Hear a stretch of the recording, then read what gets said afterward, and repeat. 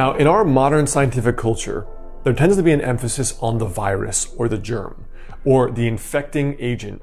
And people seem to be very scared about the thing that is coming from the outside and affecting us, as if we have nothing we can do and we're these harmless little creatures. Now, in this video, I want to specifically talk about the seasonal flu, because as we go into the flu season, as there are other viral infections also going around, I want to share what I think and what I observe from a Chinese medicine perspective is the reason why we often get these. Hey guys, Dr. Alex Hein, Doctor of Chinese Medicine and licensed acupuncturist. Now, before we jump into this video, there are two important links right below it. The first is if you'd like to become a patient of mine locally in Los Angeles or virtually via telemedicine, the contact info for my private practice and clinic is right below this video. And the second is a free download for my weekly video newsletter and a free guide for daily rituals that can help you add years to your life with Chinese medicine. So those are right below the video. So let's talk about this idea of yang damage, because it's something that sounds very pseudoscientific, but is very clinically accurate and is really more of a clinical observation that's important to know and is the main factor that determines whether or not you get sick from an infectious virus. So the first year, actually, or the only year I've ever gotten the flu, I'd been visiting my family, and it was my third year of my doctorate in school. Now, I was very run down. I hadn't been sleeping well almost all year. I went home to my family. I was looking forward to having some peace and silence and some rest. And some friends invited me out for New Year's Eve in New York City. So living in Portland at the time, where it doesn't really get below 50 very often, I just always had a mid-weather coat, which was basically a thick leather jacket with a little bit of a furry, warmer inside, a little bit of a fleece inside. So I would just wear this moderate weather coat, a mid-weather coat for, let's say, 40s to 50s, and then maybe a sweater underneath it. So my friend invited me out to New York City, and we were in Brooklyn, we were walking around, and the East Coast was having a nor'easter at that time and was having a little bit of this cold spell. Now that night in particular, it was 15 degrees with a wind chill of strong winds, bringing it below zero. Now I figured, whatever, we're going to be Ubering around or driving around New York City, no problem. But as it turns out, my friend had intended on us walking everywhere in the city at 0 degrees at night in winter. I wasn't dressed warmly enough, but as we walked around, at the beginning I felt really cold, and then as the night went on, we were walking around a lot, and there was a lot of sitting around because some people were smoking cigarettes outside, and we were waiting in lines outside. And I noticed all night I was shivering. I was shivering for over an hour in the cold because I wasn't dressed warmly enough. Now, I didn't think anything of it. And about 3 days later, when I got on the plane back to Portland, I noticed that I was feeling a little weird. I was starting to get a headache. I was starting to feel a little bit warm and then alternating with chills. And then by the middle of my flight, about halfway through, I could not tell if I was about to throw up on myself or poop on myself. Probably both. And that's when I realized that I'd probably caught the flu. Now, the point of my story is just to understand that just like rooms may be filled with influenza virus or the cold virus or hundreds of viruses, and humans are often carriers of viruses, that just because you're exposed to a virus doesn't mean you get the virus. And just because most people you know may have the virus doesn't mean you may get the virus when we talk about influenza virus in a non-pandemic or a non-epidemic.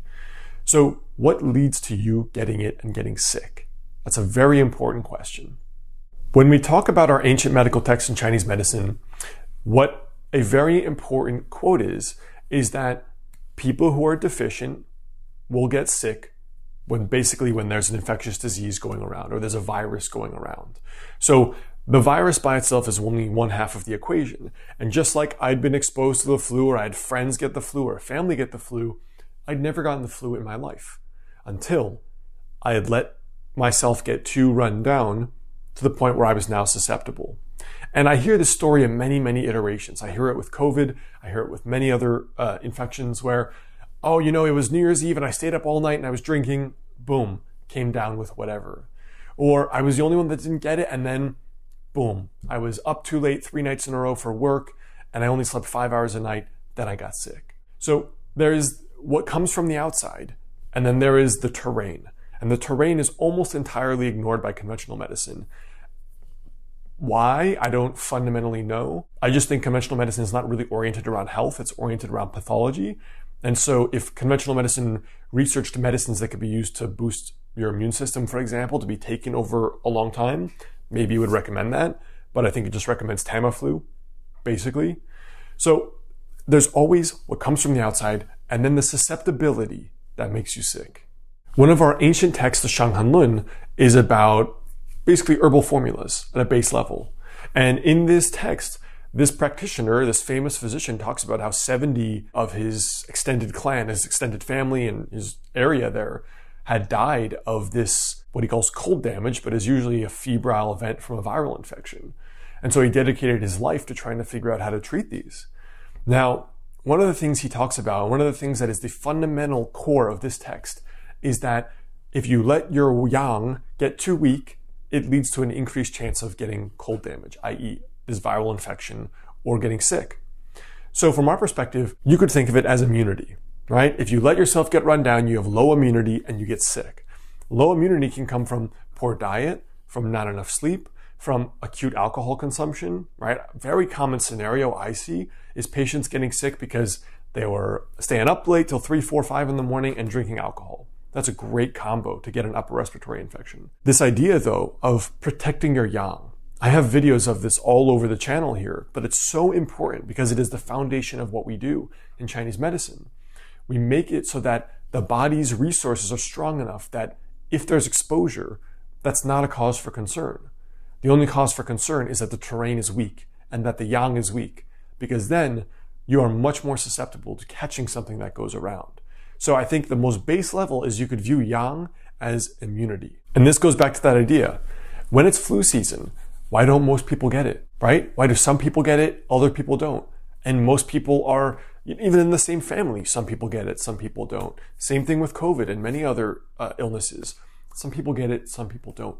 It's not just the infection that is the factor that determines the outcome, right? A very serious pathogen will of course lead to a very likely very serious disease. There's no doubt about that in the majority of people. But just like most people carry strep in their throat, people will even make out one person gets strep throat, the other person doesn't. They both have their tongues down each other's throats.